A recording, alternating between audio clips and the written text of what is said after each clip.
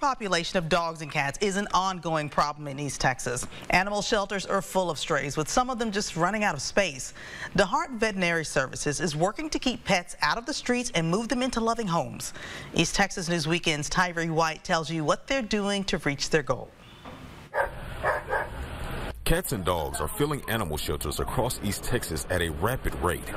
DeHart Veterinary Services is looking to change that by offering spay and neutering clinics at a low cost.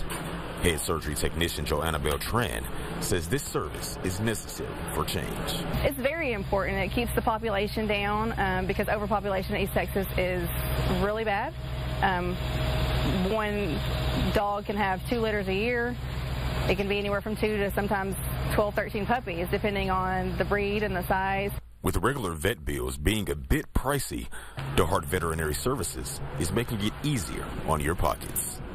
Well, for us, a female dog on average is less than $100.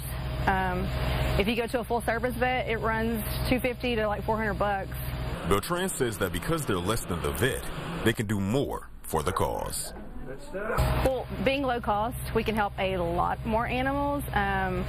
We try to get more in than what a normal regular veterinarian would do, because a normal vet only does, a handful a day, which we can do more, way more.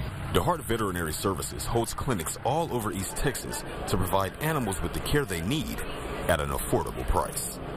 Tyree White, East Texas News Weekend.